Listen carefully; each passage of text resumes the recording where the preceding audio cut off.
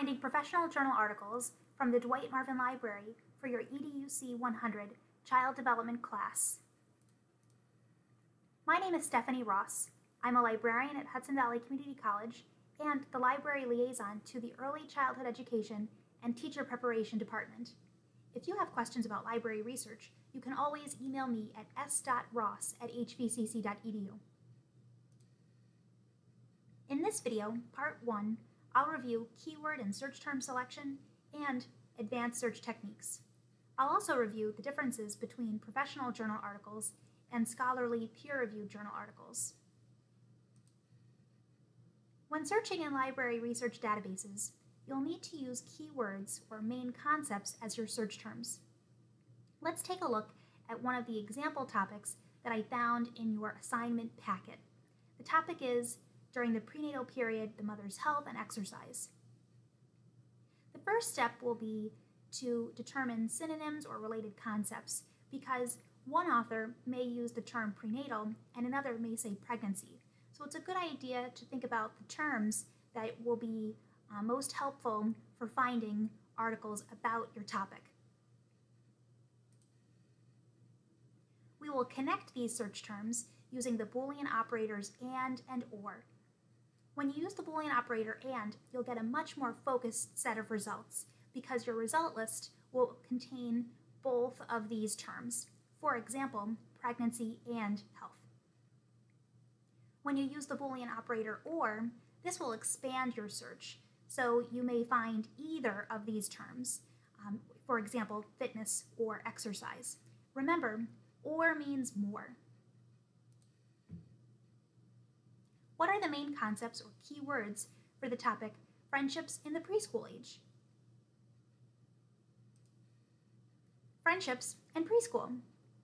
The first concept, friendships, other terms you may want to search are friends or peers or relationships, and this will help to expand your result list.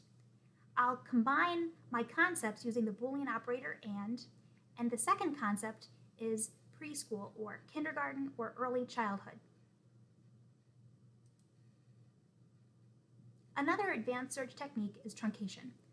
This is when you use the asterisk at the end of the root of a term and the database will search various forms of that term.